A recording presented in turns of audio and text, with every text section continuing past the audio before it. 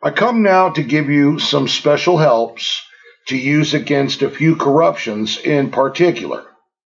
The last chapter, I gave you some general directions on how to mortify your bosom sin, but now I will give you more specific advice on how to mortify three notable corruptions, namely unclean lusts, spiritual pride, and reigning anger. I cannot think of any other corruptions that more commonly make incursion into the minds of men than these three. I will address each of them very briefly, beginning with the first by laying down 5 or 6 helps on how to subdue and mortify unclean lusts. Several helps for mortifying unclean lusts. Number 1. Live in a continual and serious mindfulness of the all-seeing eye of God upon you. Indeed, this is a universal remedy against all sin, but even the scriptures apply this help to the sin of lust. In Job chapter 31, verse 1, he says, quote, I have made a covenant with mine eyes. Why then should I think upon a maid? Close quote. And in verse 4 he says, quote, does not the Lord see my ways and count all my steps? Close quote. There is nothing that will contribute more to controlling our lusts than the consideration of God's omnipotence, that he sees and takes notice of all our ways. I heard the story of a maiden that was earnestly solicited by a young man to sexual uncleanness, and she told him that if he could bring her to a place where no eye might see them, she would yield to his desires. And so the young man led her out of one room and into another, and when they were in a most secret and retired place, he thought he would have his desire of her. Oh, but the eye of God is still upon us. He sees us and takes notice of us, she said. And upon this very consideration, they remained chaste from that time forward. Number 2, lay a special fence and safeguard upon your outward senses. And the Apostle Peter speaks of some that had, quote, eyes full of adultery, close quote, who could not cease from sin. 2 Peter chapter 2, verse 14. Therefore, you should set a watch over your eyes. Take heed of lewd and lascivious looking, for it is a window that will let a world of lust into your heart. If you would root out and cleanse yourself from fleshly lusts, a very effective method is by setting a watch over your eyes, so that they may not gaze upon vanity, even as Job said, quote, I have made a covenant with my eyes, close quote. Job chapter 31, verse 1. You cannot control fleshly lusts if you do not keep your eyes from wanton glances. And hence we read of Abimelech in Genesis chapter 20, verse 16, when he surrendered up Sarah, Abraham's wife, to him. He said to her, quote, Behold, I have given thy brother 1,000 pieces of silver. Behold, he is to thee a covering of the eyes unto all them that are with thee, and with all others. Close quote. Well, this was a reproof to her, that a wife should not cast her eyes in a lustful way upon anyone except her husband. He must be a covering of her eyes unto all that are with her. Okay, to those of you who can't understand that, that means no flirting.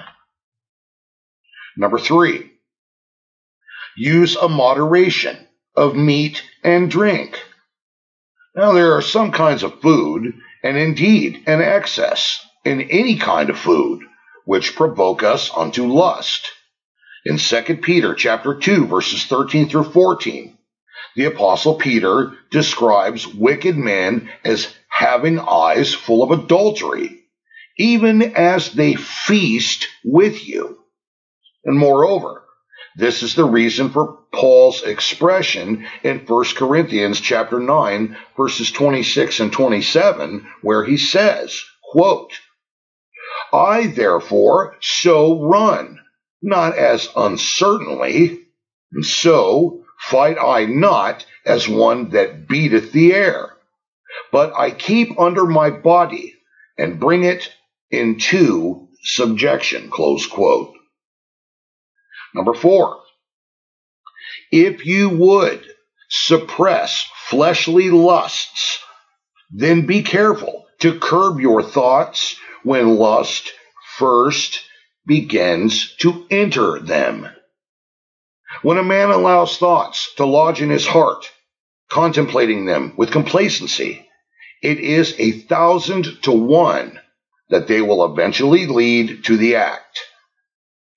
It is a great provocation to sexual impurity for a man to cherish erotic fantasies in his mind and in his heart, or to allow his thoughts to linger on some lewd object, as in Ezekiel chapter 23, verse 19. Quote, she multiplied her whoredoms in calling to remembrance the days of her youth, wherein she had played the harlot in the land of Egypt. Close quote. The restraining and curbing of our thoughts is a great help to the mortification of this sin. I have made a covenant with my eyes, says Job. He does not say, why therefore should I look upon a maid, but why therefore should I think upon a maid? Close quote. Job chapter 31, verse 1. Number 5.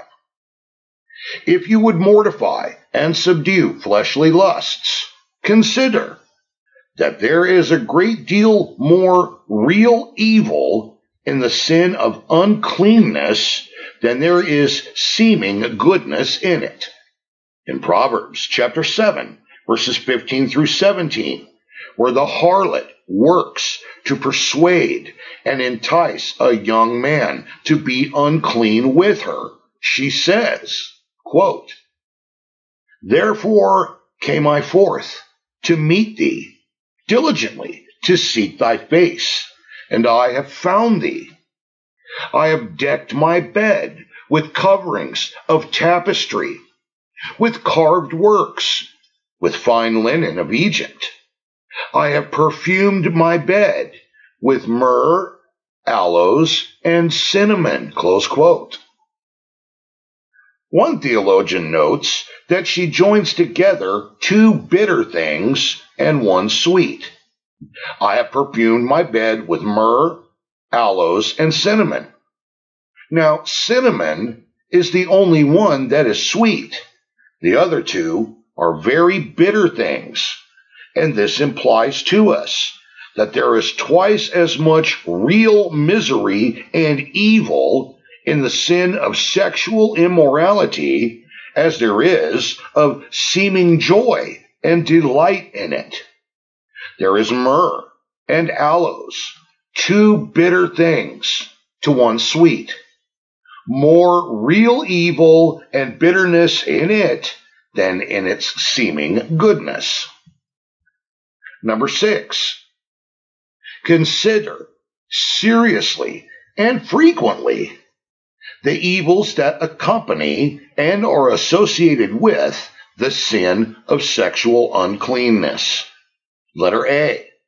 First, there is thievery in this sin, where you rob a body that is not your own, even as it is said in John chapter 8, verse 4.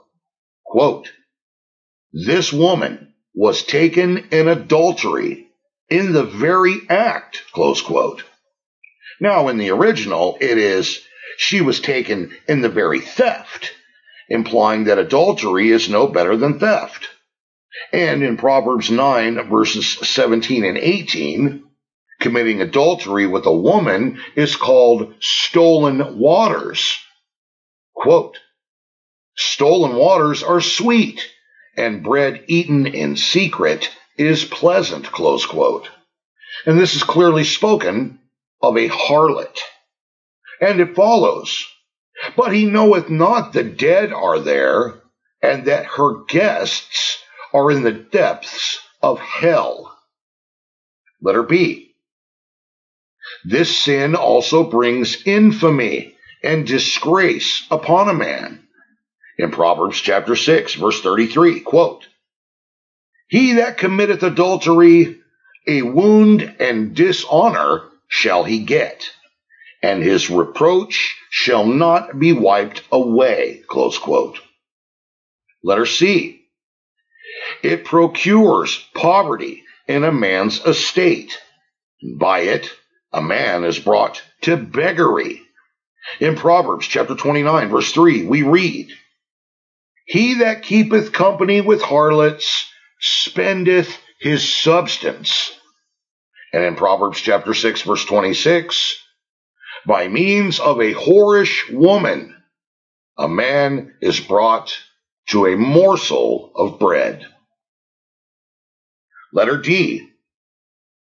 It will consume your flesh and your bones. It will corrupt your blood and weaken your whole body. Solomon speaks of the harlot in Proverbs chapter 5, verse 11. Quote, remove thy foot far from her, and come not near the door of her house, lest thou mourn at last when thy flesh and thy body are consumed. Close quote. Letter E. It makes a man a veritable warehouse of a wide variety of diseases. Letter F. It brings stupidity upon the heart.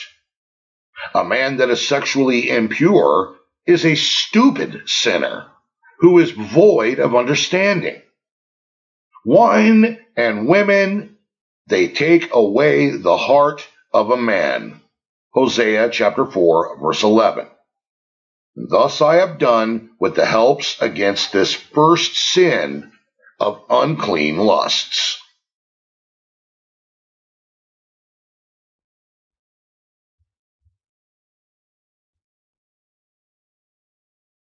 Several helps for mortifying spiritual pride. But, says another man, alas, I would be happy if I had no sin to fear but unclean lusts. But the Lord be merciful to me, for I am troubled with spiritual pride. I cannot undertake any gracious act or perform any duty without becoming puffed up with spiritual pride. Answer. I shall give you 4 helps against this sin. Number 1. If you would subdue spiritual pride, consider that even the best of us have much greater reasons for abasement and humiliation than we do for pride. For even the best of us have more sin in us than grace, even as there are more pebbles than diamonds in the quarry, and more thorns than roses on the bush. And in the same way, there is more sin in any of our hearts than there is grace. Why then should any of us be proud? Though you may have good graces in you, yet you still have a very bad, polluting, and sinful nature. Number 2. Live in continual and serious consideration that all the gifts and talents that you have, of which you are so proud, they were all bestowed upon you as a gift, as a mere act of donation from God. Now, if all the gifts you have were freely given to you by God in his bounty, then why should you be a proud person? Would you think it proper for a beggar to be proud of the clothes that another man has given him? Well, the same is true with you. All that you have, these things, are mere alms, gifts and acts of grace and mercy from God, which have been bestowed upon you. Even as the apostle tells us in 1 Corinthians chapter 4, verse 7, quote, "What hast thou, O man, which thou hast not received?" Close quote. Now this thought should humble us.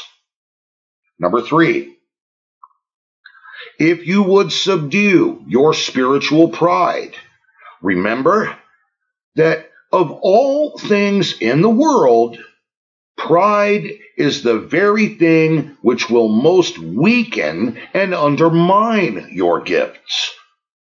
In James chapter 4, verse 6, we read that, quote, "The Lord giveth more grace to the humble, but he resisteth the proud," close quote. He fights against the proud man as a warrior in battle. He gives grace to a humble heart, but not to the proud heart. Therefore, take heed of being lifted up in the Spirit, or being lifted up in spirit. And if you are, it should be a great check to your pride to consider that pride stifles and strangles grace in your soul. As the lowest valleys are most fruitful, so the most humble Christians are most fruitful in grace. And moreover, philosophers have clearly stated why the evil of this sin rises above all others. And it is because other vices merely oppose their contrary virtues. But pride fights against every virtue and grace. It is easy to see how other vices oppose their corresponding virtues. Fear opposes hope. Sorrow overwhelms joy. Covetousness cancels out generosity, and so forth. But pride is a sin that nullifies every virtue and every grace. Number 4, a great help for subduing and mortifying pride in your heart is to ponder the great disproportion that there is between yourself and God, between yourself and others, and between yourself and yourself. Letter A. There is a great disproportion between yourself and God. Oh, he infinitely exceeds you. He is like the glorious sun, and you are like a clod of dirt. He is the righteous judge of heaven and earth, and you are the poor sinful dust and ashes of it. Letter B. There is a great disproportion between yourself and others. Well, there are many others who have had less time and enjoyed less means of grace than you have, and yet are a great deal more proficient in the school of Christ than you. The serious consideration of this should undermine and suppress your pride. Letter C. There is a great disproportion between yourself and yourself. You are proud of the gifts you now have. But, oh man, consider what you were in Adam before the fall. You come far short of the gifts and abilities you had in him. Look also to the disproportion between what you are now and what you were at your first conversion. Perhaps you were a man full of grace, fervent in prayer, full of affection for God, and zealous for him as well. But now your zeal has grown cold. You are dead and formal in your duties, and you lack many of the graces which you formerly did exercise. You are like a certain tribe of heathens I have read about. The first year they offered gold unto their gods. The next year they offered silver. And the third year, nothing at all. Thus at first, you were fruitful in grace, but then you started to wither and decay. And now you are worst of all, and yet more proud than ever.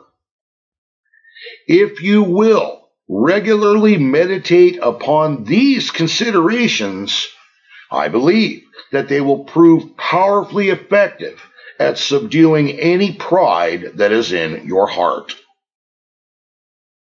I mean, look at it this way, brethren. We can't even breathe without God commanding it so. So we should watch ourselves and not fall into the sin of pride. Several helps to mortify reigning anger. I come now to the third sin, which is reigning anger. By the way, reigning here is spelled R-E-I-G-N-I-N-G. Reigning. Oh, says another man, neither of the two sins previously mentioned troubles me that much. But alas, I am a man of a stubborn and reckless disposition, and I am prone to outbursts of anger. Thus would I be glad to learn how I might subdue and mortify this sin in me. Answer. I will give you 6 remedies to help bridle your passions when your anger is provoked by some insult or injury. Number 1. Consider that you have given God a much greater reason for being angry with you than any man has ever given you for being angry with him. If the Lord were strict in marking what you have done amiss and repaid you for every injury that you have done to him in your heart, you would have been thrown into hell long ago. That's Psalm 103, verses 8 through 14, Matthew chapter 18, verses 21 through 35. Let this thought pacify and subdue your anger. Number 2. Remember that all the insults and injuries that come to you in order to provoke you and stir up your passion, they come by the providence of God. And the thought of this softened David's anger when Shimei cursed his name and cast stones and dust at him. Let him alone, said David, for God hath bidden him do it. That's 2 Samuel chapter 16, verse 11. Number 3, when an occasion for anger arises, labor to delay and put off the execution of your wrath. Take time to think before you allow your fury and indignation to vent themselves.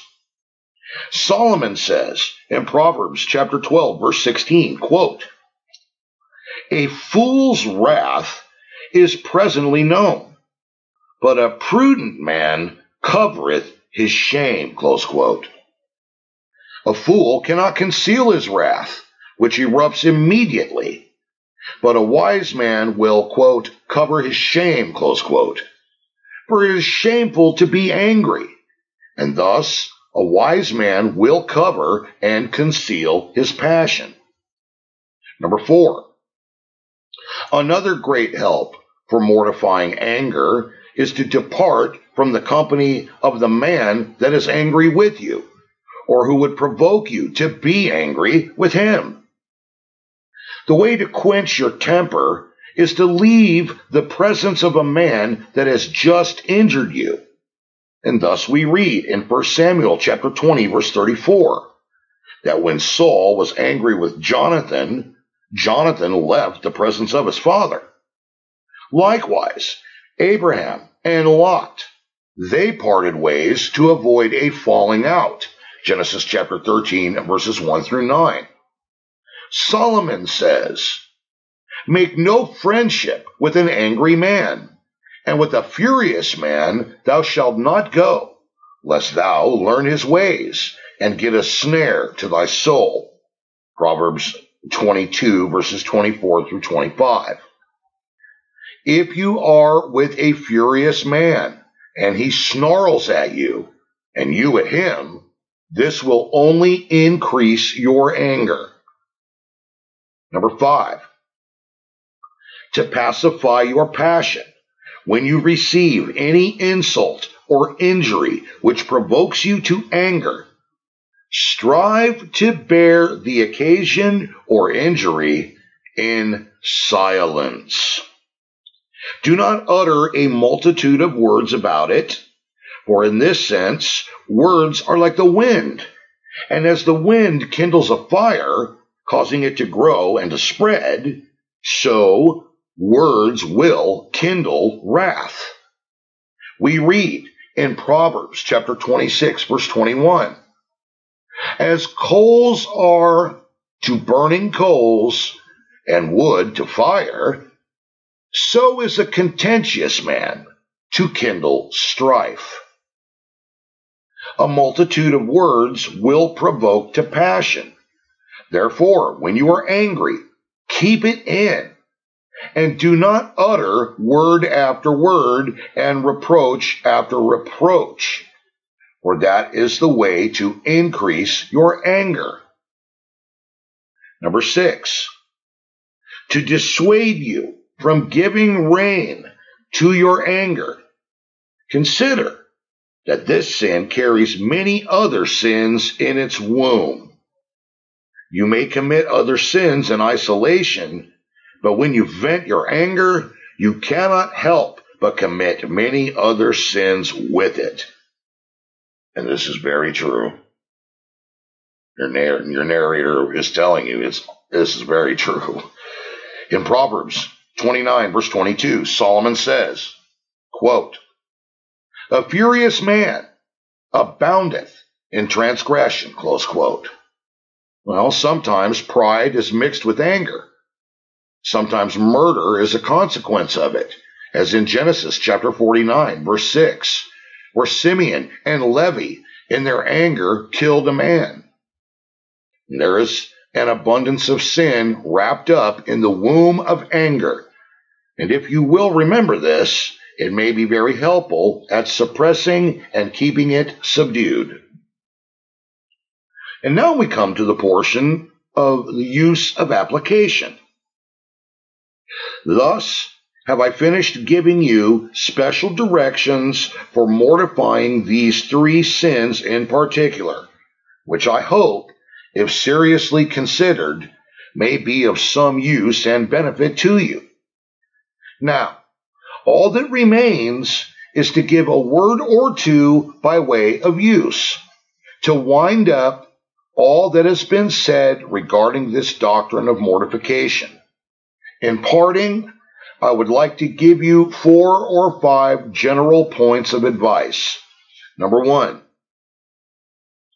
when you have subdued and mortified one sin, be ready and alert for another to try to rise up in its place. Beloved, a Christian's life is one of continual warfare. I'm going to read that again. A Christian's life is one of continual warfare. The Christian must engage in combat with spiritual wickedness in high places. Ephesians chapter 6, verse 12. The devil will never leave you alone. If one temptation does not prevail, he will send in another, and another, and another after that. It's nonstop, beloved, from morning to night.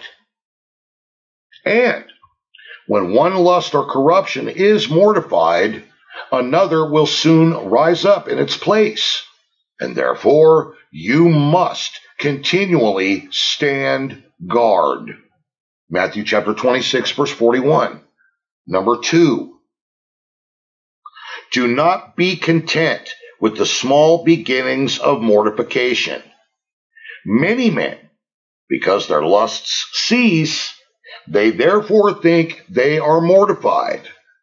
And some are content with the mutation of their lusts. In their youth, they were adulterers, but now, in old age, they are worldlings, and therefore they are satisfied. And still others are content to play and jest with their lusts, even as fencers do. They pretend to kill their lusts, but never really hurt them. Number 3, as you prepare to mortify sin, be sure to apply the greatest part of your strength to killing your bosom or master sins.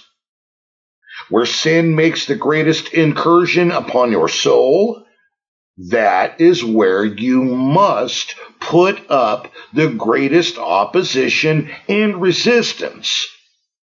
Do not do as Saul did with the Amalekites in 1 Samuel chapter 15, verse 9. He spared Agag, their king, the best of the sheep and oxen, and everything that pleased his eye. He refused to utterly destroy them all as the Lord had commanded. Thus, many men kill their ordinary corruptions, but spare and indulge their great master and beloved sins. Number 4, labor to see that your mortification includes not only scandalous, visible, and external sins, but also inward and secret evils. Remember that inward and secret sins are more dangerous because they are so much more difficult to discern and detect in the heart. Oh, my beloved, when there are whole swarms of inward lusts that you allow to roam freely, taking no pains to capture, subdue, and suppress them, you are not even performing half the work of mortification. Number 5, and finally, in mortifying your corruptions, take the strength of the Lord Jesus Christ along with you, for you are not capable of doing any of this without his help. Therefore, plead for help and assistance from the one who enables you to do all things. Philippians chapter 4, verse 13. And, quote, if ye, through the Spirit, do mortify the deeds of the body, ye shall live, close quote.